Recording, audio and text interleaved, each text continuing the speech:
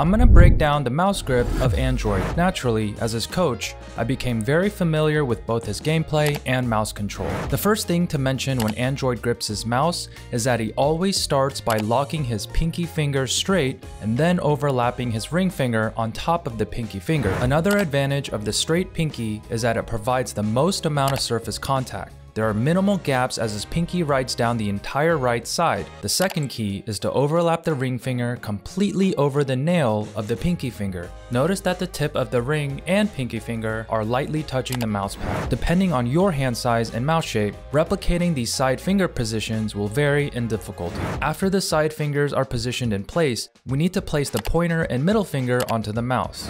The important step here is to feel like the pointer finger is pointing away from the pinky.